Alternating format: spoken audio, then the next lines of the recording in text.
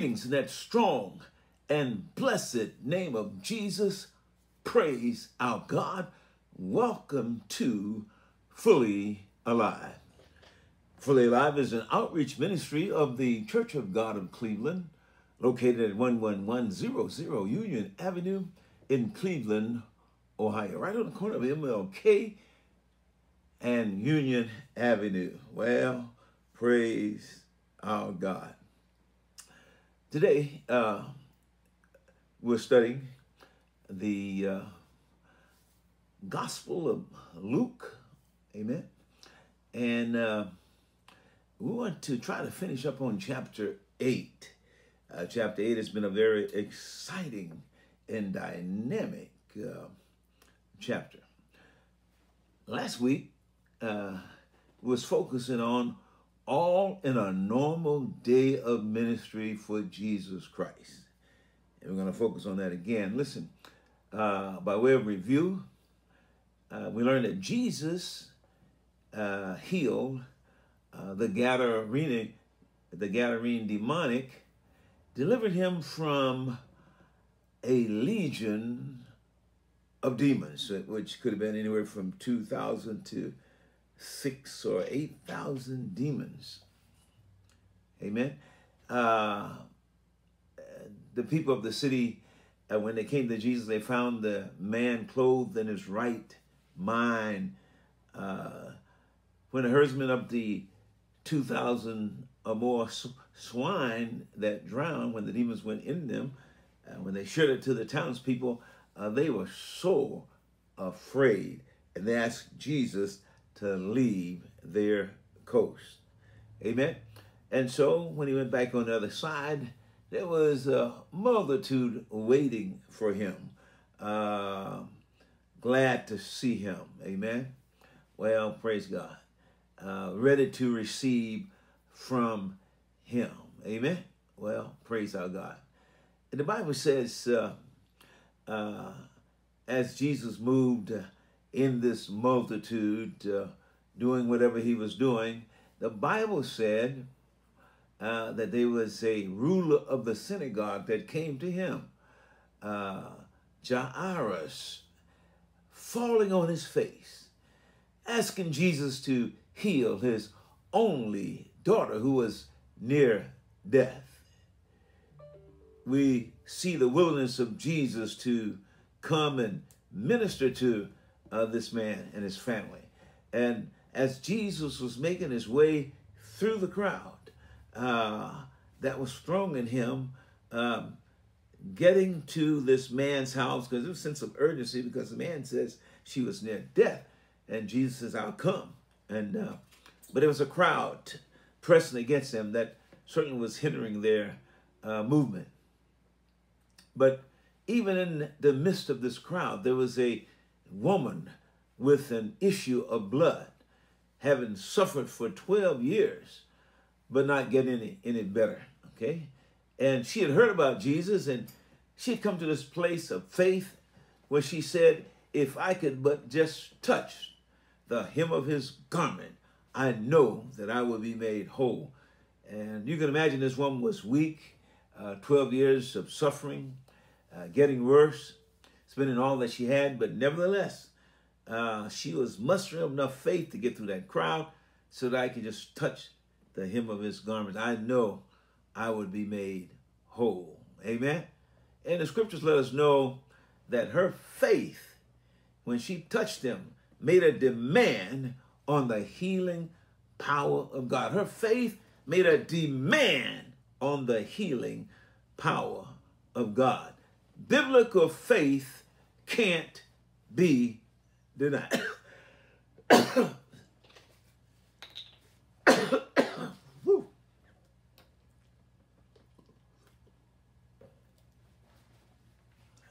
Biblical faith can't be denied.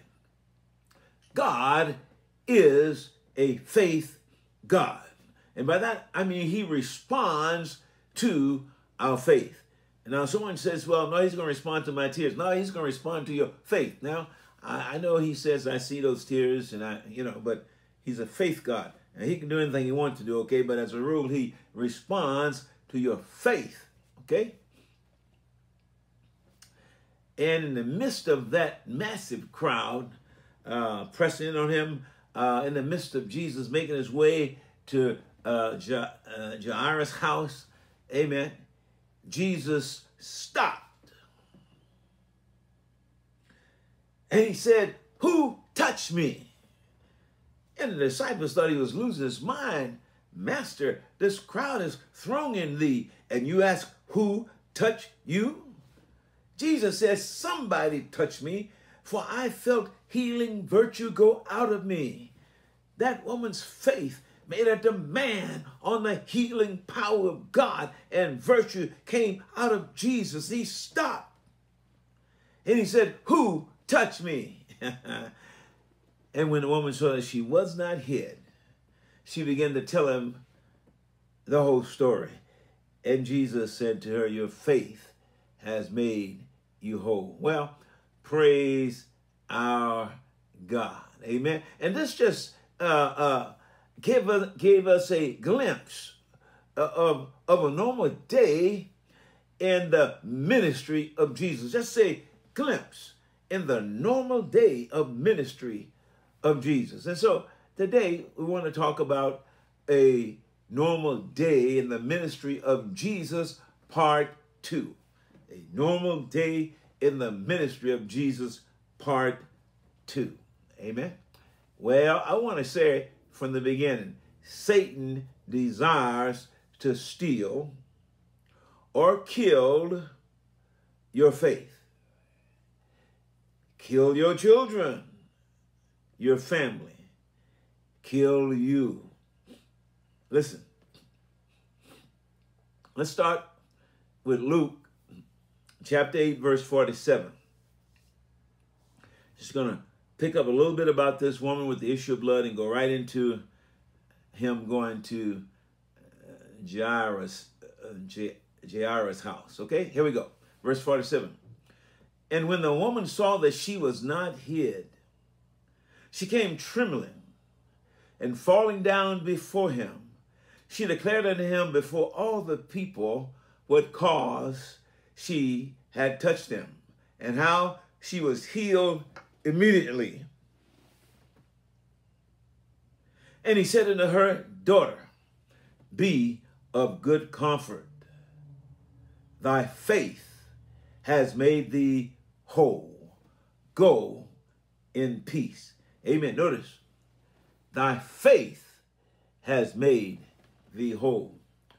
Thy faith has made thee whole. Thy faith has made thee whole. What do you need from God today? You can receive it by faith. He wants to do it. So I want you to see the willingness of Jesus to go with Jairus to minister to him. Amen. I want you to see the kindness and comfort and the tender mercy of Jesus. He spoke to this woman.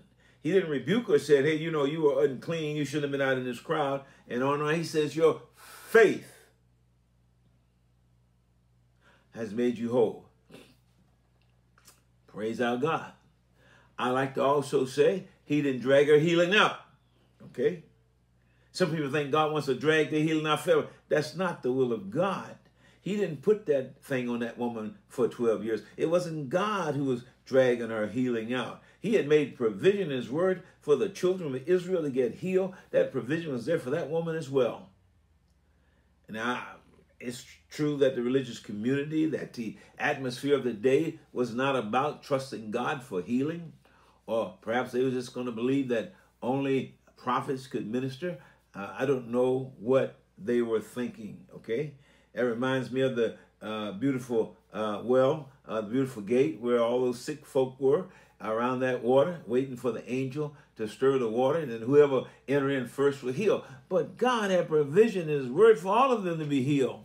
And somehow the enemy had got them to narrow it down to that pool there, and that multitude was waiting for the water to be stirred instead of focusing on faith in the living God. They were the covenant children of Abraham, and God said that he had put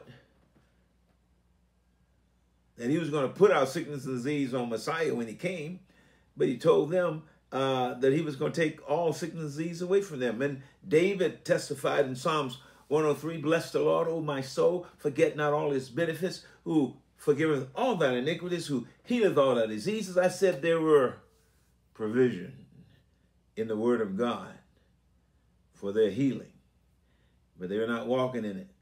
Just like we are not walking in it, but their provision. We are afraid of COVID. We're afraid of this. Preachers are afraid. They don't want to go do ministry because they're afraid they're going to catch something. But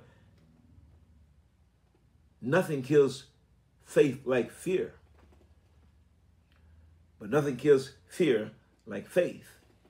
And faith comes by hearing the word. We got to hear the word. We got to meditate on the word. We got to speak the word, sing the word. Faith comes by hearing, and hearing by the word of God. And then we need to act on it, okay? Faith, faith, faith.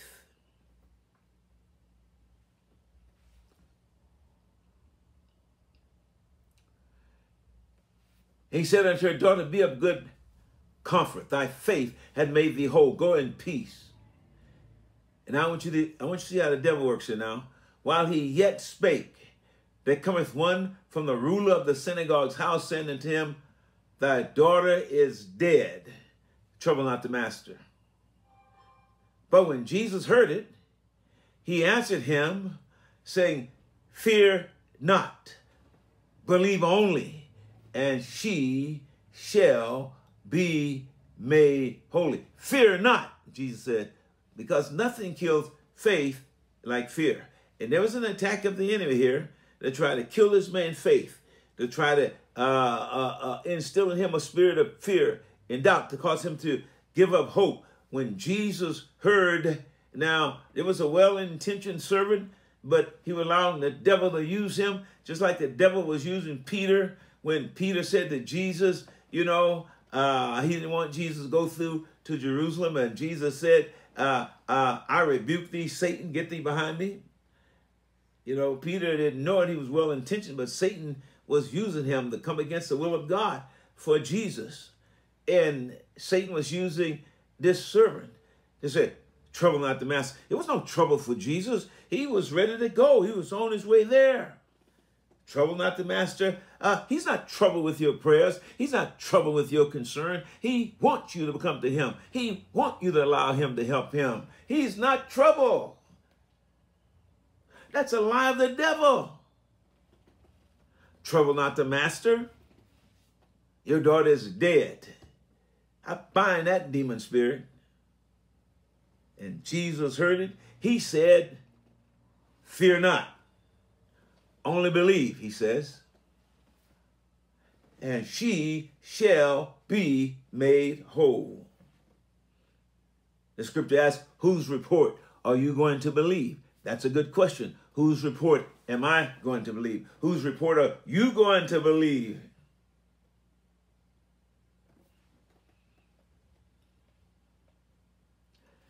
I tell you, I said that Satan is a thief.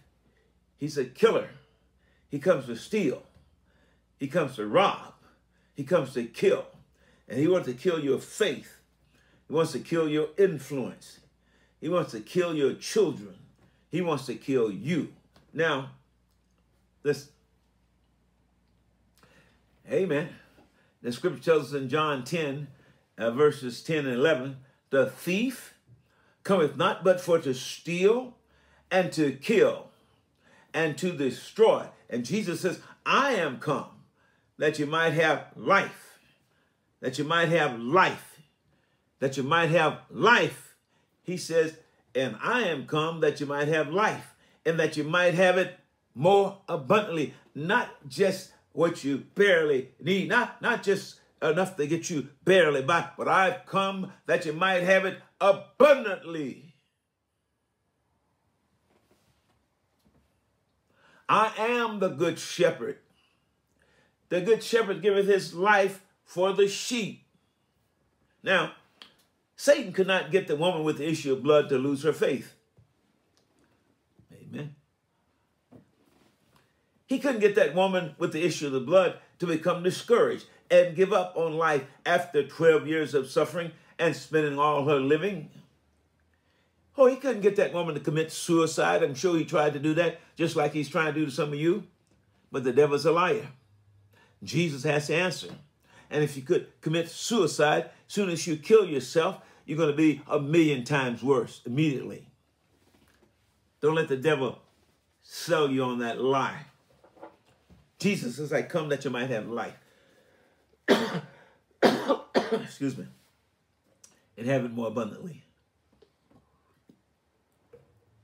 I bind a spirit of suicide off the hearts and minds of everyone who are hearing my voice. I bind a spirit of discouragement and depression off the minds of everyone that's hearing my voice in the name of Jesus.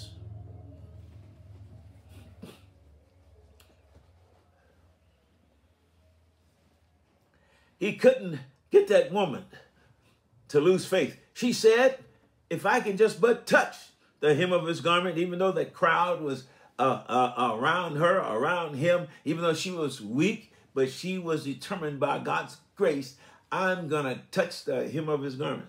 And like I said last week, I don't know whether she was about to give up, falling as she fell. I don't know, but she reached out and touched the hem of his garment. And when she touched him, Jesus stopped. And he says, who touched me? Ha, ha, ha. You can touch him like that right now as you exercise faith. Faith is believing what God said. Unbelief is believing what the devil says. Doubt is when you halt between the two opinions. It doesn't take much faith. For if you have faith, that's a grain of mustard seed. Jesus said, you consider that tree be plucked up and cast into the sea, it will obey you. It doesn't take much faith, just no doubt. She received her healing. She says, if I can but just touch the hem of his garment, I know that I will be made whole. And she was. It was the devil who put the sickness on Jairus' daughter. Jairus' daughter, okay? I said it was the devil who put the sickness on Jairus' daughter. He wanted to kill her. The devil wanted to kill her through premature death. And now he used a well-intentioned servant to crush the father's faith and the father's hope based on the outward circumstances that he saw, which was very normal. But we were dealing with Jesus now. Amen. And Jesus don't care nothing about normal circumstances. And what he cares about is that you believe that he can do it. All right. Jesus is Lord of every circumstance of your life that you may face. Now, we talked about that about 3 or 4 sermons ago, and you need to go back on YouTube and find it. Jesus is Lord of every circumstances of your life. Well, praise God. Whatever you may face. In Luke 8:48, Luke 8:48, amen, praise our God. In Luke 8:48, and and we're trying to see what this thing here is doing for us. And he said to her, daughter, be of good comfort. Thy faith hath made thee whole. Go in peace. And while he yet spake, there cometh one from the ruler of the synagogue's house, saying unto him, thy daughter is dead, trouble not the master. But when Jesus heard it, he answered him, saying, fear not, believe only, and she shall be made whole. And I say to you, fear not, believe only. I'm saying to someone, fear not, but believe only. Amen. Verse 51, and when he came into the house, he's at Jairus' house now. And when he came into the house, he suffered no man to go in, save Peter and James and John and the father and the mother of the maiden. Now, amen, Peter, James, John, and the parents. All right. Verse 52, and all wept. There were these professionals who would come around and mourn and weep. According to the occasion, they could even be hired to do it. And so when they got there, the father just getting back, his servants or whoever had already hired these professional mourners, as well as family members. And so there they were, all wept and bewailed her.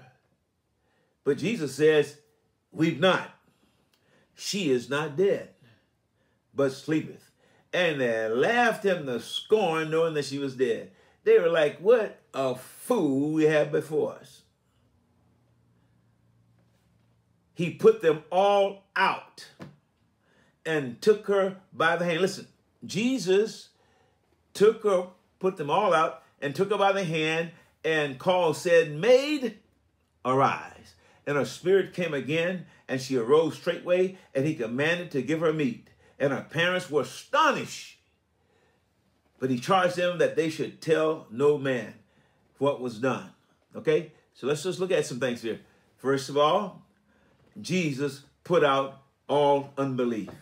Yeah. And that's what we have to do.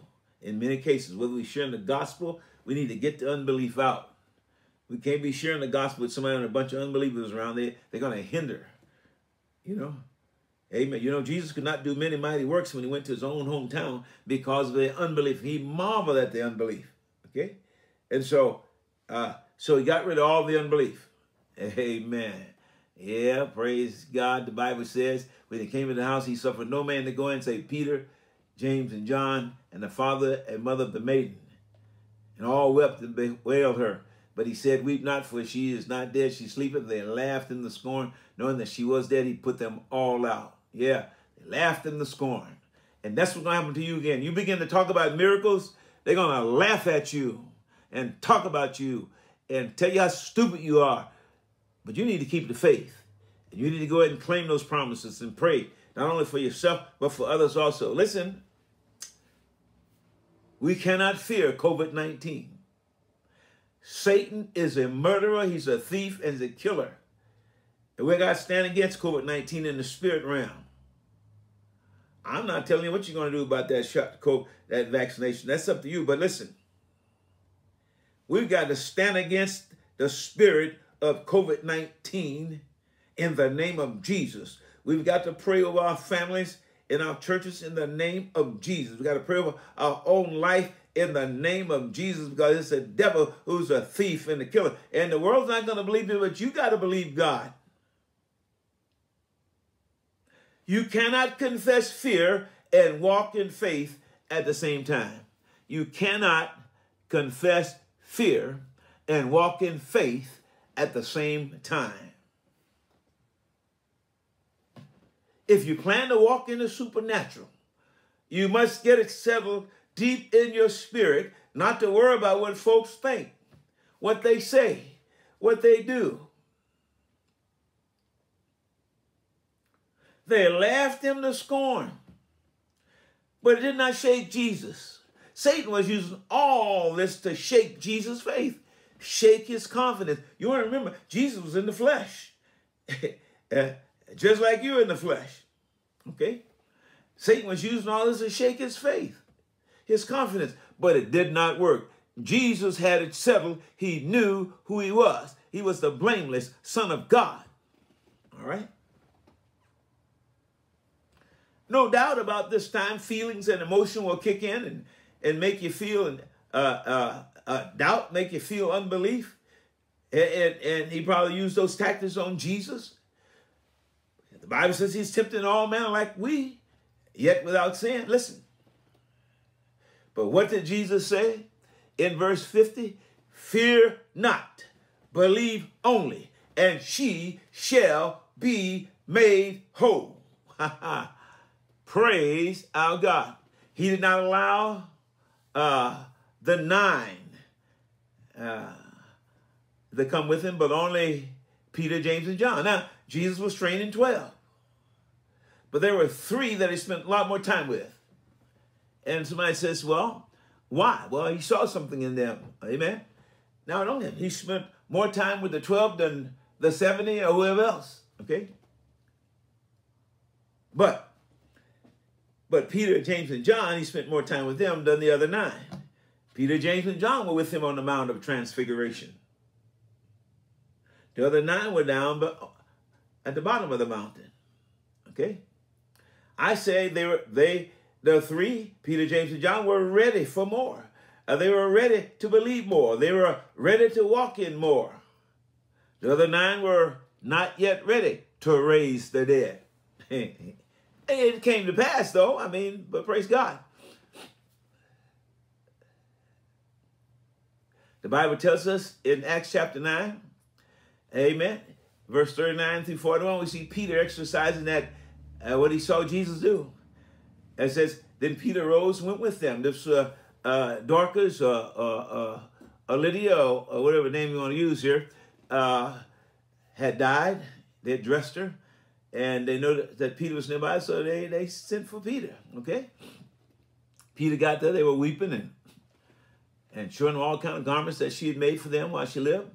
Verse 40 says, but Peter put them all forth. He got out the unbelief, okay? Put them all out. Then he kneeled down and prayed. And then turning to the body, he says, Tabitha, arise, just like Jesus did. And she opened her eyes, and when she saw Peter, she sat up. And he gave her his hand and lifted her up. And when he had called the saints and widows, presented her alive. Amen. Praise our God. Yes, sir. Going back to chapter 8 of Luke, Jesus, amen, Jesus put them all out, verse 54. And he took her by the hand and called, said, maid, arise. Amen. Peter learned how to do that from Jesus. Amen. Verse 55, and her spirit came in again, and she arose. And straightway he commanded to give her meat. And her parents were astonished, but he charged them that they should tell no man what was done. Well, praise our God. And somebody says, this was all in the day of ministry in Jesus. What outstanding and powerful ministry. Now, the Bible says, as many of us as were baptized into Jesus Christ, we put on Jesus Christ. What does that mean? Well, we are willing to agree that we put on his righteousness. And we said, I'm the righteousness of God in Christ. Okay? What did we put on his love for the Father? Did we also put on his commitment? Come on, we've been clothed with Christ. What does that mean? Did we put on his anointing? Did we put on his power, his ability? Did we put on his anointing, his power to minister? Well, praise our God. Did we put on his faith? Did we put on his love for the Father? What does it mean that I am clothed with Christ? What can I identify with Christ about? What can I claim? Amen. Meditate on this thing. As many of you are baptized into Jesus Christ, you put on Jesus Christ. Amen. I like 1 Corinthians 12:13. I think in terms of the Holy Ghost baptizing me in Christ, not me. And I'm taking a drink of that same Spirit. For by one Spirit have we all been baptized in one body, and we made the drink. To me, that's Holy Ghost baptizing us in Christ, not some man, but I want you to think about what it means. If I'm literally baptized into Christ, you know, Galatians says, chapter 3 or 2, as many of us as baptized into Jesus Christ, put on Christ, okay? Listen, 3:28 perhaps. What does that mean? What does that mean to put on Jesus Christ? Think about what that must mean. Well, praise God. Next week, we're going to look at where Jesus sends out the 12, and we're going to go on and show where he fed the 5,000, okay? All in a day's ministry, all in a day of ministry, in the ministry of Jesus Christ. Well, praise God. This is a listener-supported ministry, and you can sow seed through Givelify.com, the Church of God of Cleveland, Church of God of Cleveland, 11100 Union Avenue, Cleveland, Ohio. Amen. The Lord bless you. The Lord smile on you, shed his countenance upon you, and the Lord give you peace. In Jesus' name, amen.